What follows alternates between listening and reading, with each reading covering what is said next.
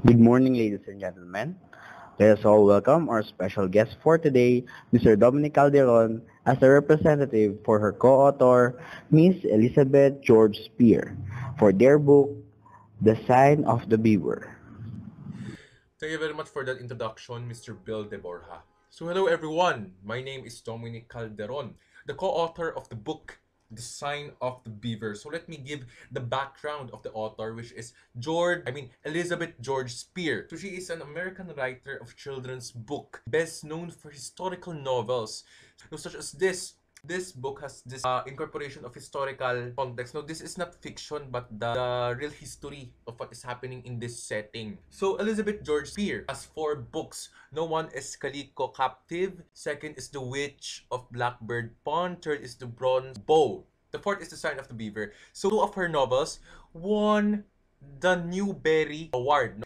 The two, which is The Witch of the Blackbird Pond and The Bronze Bow. This novel won three awards. The one is the Newbery Honor Award, and the second is Scott Odell Award for Historical Fiction, and the Christopher Award. So this is published in February 1983. She has been called one of America's 100 most popular writers for children books. Some of her work has become mandatory reading in many schools throughout the nations. So throughout America. So this is because her books have sold as well. This is a bestseller.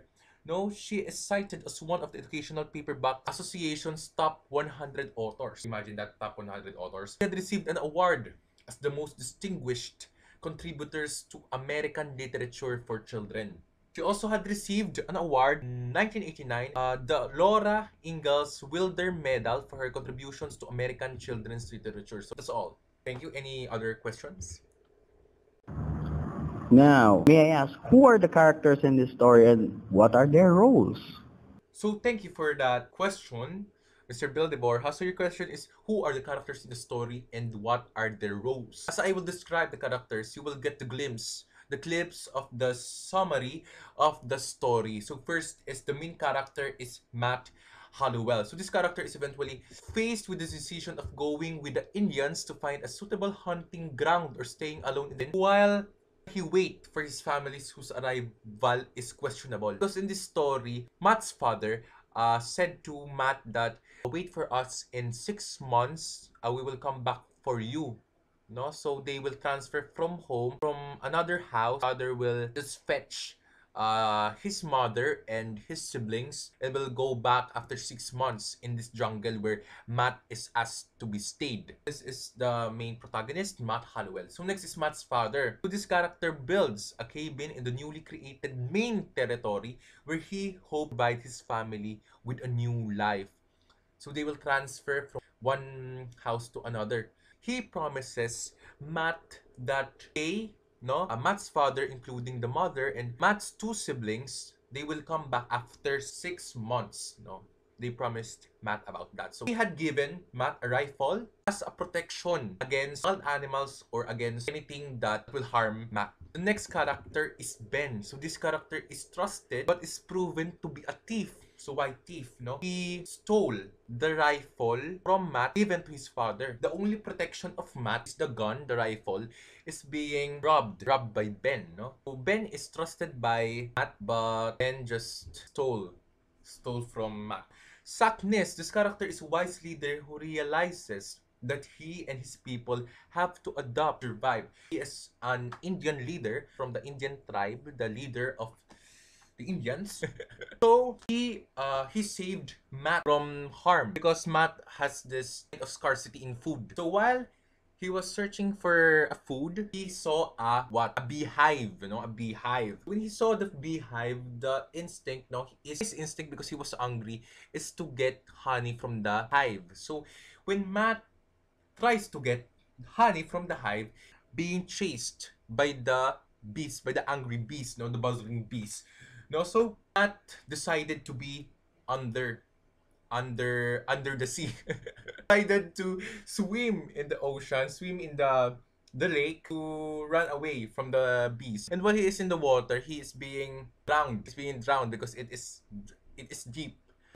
So what Sackness did is he saved Matt. Next character is Tian. Tian is the grandson of Agnes, belongs to the Indian tribe. No? So this character is skilled in the ways of living in the wilderness. So there is this conflict between Athenian, no, and Matt. After Matt being saved by Saknis, Saknis asked Matt to join them temporarily and asked Matt to teach Athenian on how to read English. No, so there is this conflicts between Athenian and Matt because they differ in culture and tradition. So this is the main character. So I already discussed the main characters of the story, The Sign of the Beaver. Mr. Dominic, if I may ask, what is the title of your novel and what is all about? Okay, thank you very much for that question, Mr. Bill de Borja. So let me just rephrase your question. What is your novel and what is it all about? So I'm just going to discuss the setting and the themes of the story, which I will just incorporate the moral values and the analysis of this novel, The Sign of the Beaver. So first of all, setting. The setting is located at Maine, Massachusetts, in the United States during 1768.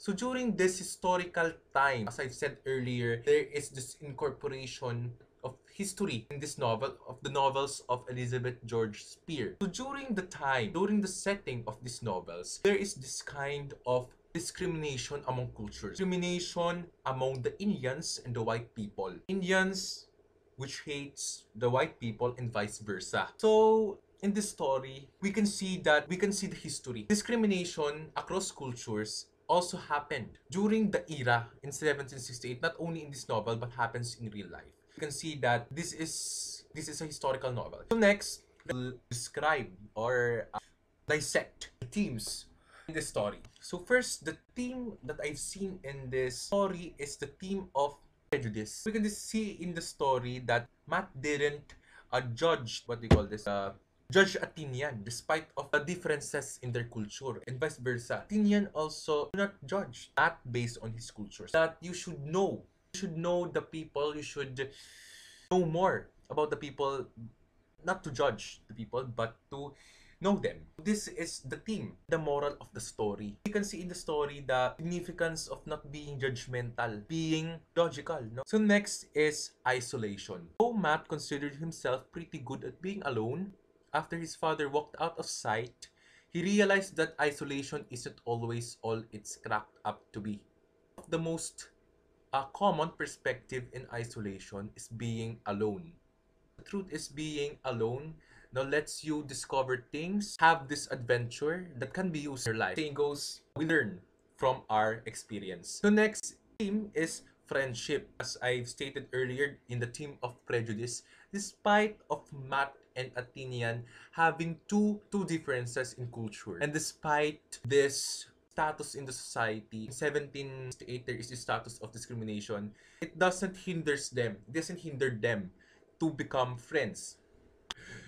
Hello everyone, so now this ends our question and answer portion. Now, don't forget to avail the copy of The Sign of the Beaver, which is authored by Elizabeth George Speare and co-authored by me, yours truly, Dominic Calderon. So now, once again, thank you everyone for viewing my analysis of The Sign of the Beaver by Elizabeth George Speare. Bye everyone!